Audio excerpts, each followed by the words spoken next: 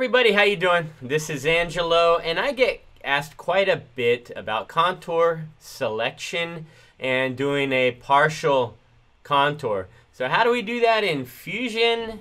I'm going to show you a couple of things that I do and a couple of tips and tricks. So I'll show you the part that I have, and it's just a simple rectangular part. So generally in Fusion, if you want to machine around the outside of that part, you would go to 2D contour. We would select a tool, come over to geometry, and we can click on that bottom edge. We can control our height. We can go a distance below that. Another thing I do in a case like this, you can do a selection, select the top of that jaw, and keep your tool a certain distance above that jaw. And so now that's what we get, just a contour around the part. But that's a full contour around the part. What if we just wanted to do the end? So just this side here and just this side here. How would we go about doing that in Fusion?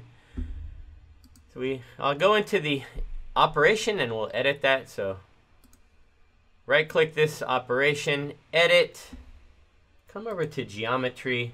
I will deselect that chain. And a couple ways to do that. So one way you can do it, you can click on that edge, and then Fusion will give you that blue highlight. You'll click that again. Come over here to the open contour, and we select the end of what we desire there. I will hit the green plus. Very important that you select that green plus, as that will accept that contour. So let's come over to this side now. I can click on this edge. Select that one more time. Again, verify open contour. Come over to the end.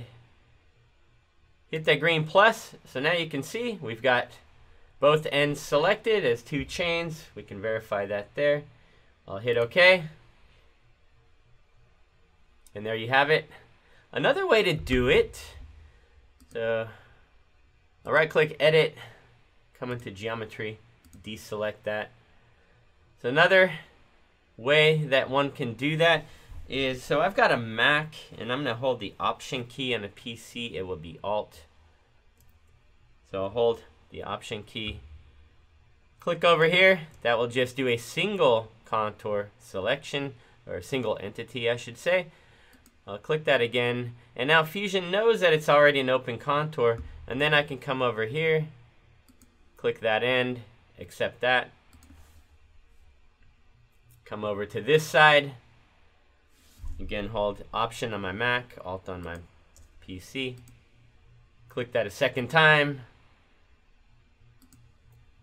come over to the end, accept that with that green plus, again verify I've got my two chains selected. Hit OK, and there we have it. Another thing I'll point out is that red arrow. When you're in geometry selection, that red arrow shows the side of the contour the tool is on and the direction, and then also that distance from the blue line or the contour you selected to the arrow. That's the radius of the tool. So if it's a smaller tool, that red arrow will be closer. If it's a larger tool, obviously it would be out here. So that red arrow serves three purposes. Again, shows the side of the contour it's going to cut, the direction of the cut, and then the radius of the tool. So you have it. A couple of tips and tricks on open contour selection. So hopefully this helps you guys make heads and tails out of contour selection, and I will see you guys next time.